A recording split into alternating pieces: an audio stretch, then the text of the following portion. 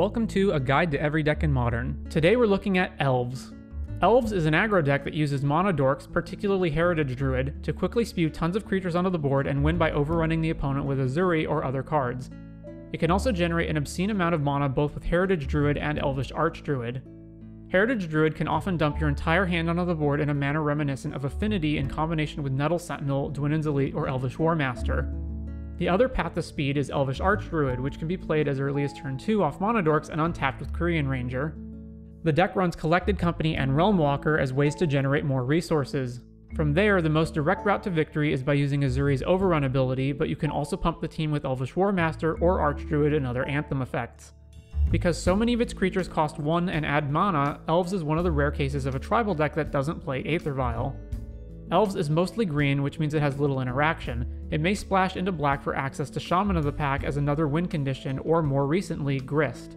Some versions splash white for the Devoted Druid Vizier of Remedies combo to enable infinite green mana and win with Azuri. Devoted Druid can also go infinite with Azuri using the Overrun ability if you have enough mana to start it. How to beat it? Elves, like most tribal decks in recent years, is failing considerably due to a number of factors. It's had few new additions compared to other decks, which have gotten not only more value-generating cards, but also lots of cheap and efficient removal. Fury in particular is brutal for tribal decks to fight through. Also, like other tribal decks, it has little ability to grind for value or recruit cards later in the game, though Collected Company helps somewhat. Modern Elves is missing a lot of the cards that make its legacy counterpart so explosive and powerful. Notably, it doesn't have Gaia's Cradle, Glimpse of Nature, Natural Order, or Wirewood Symbiote. Modern Elves has no substitute for these cards.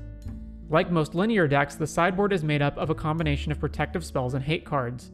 Elves is weak to highly interactive decks with lots of removal.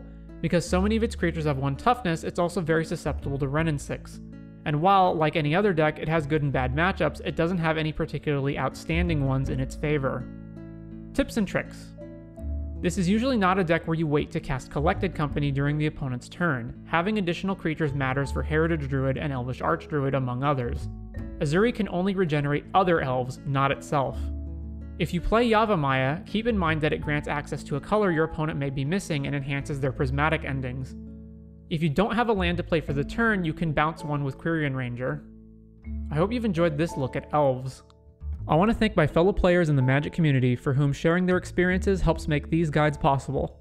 You can find additional resources, such as an up-to-date deck list, in the description. If you think I left out anything important or got something wrong, please leave your thoughts in the comments, and stay tuned to see what deck we look at next time.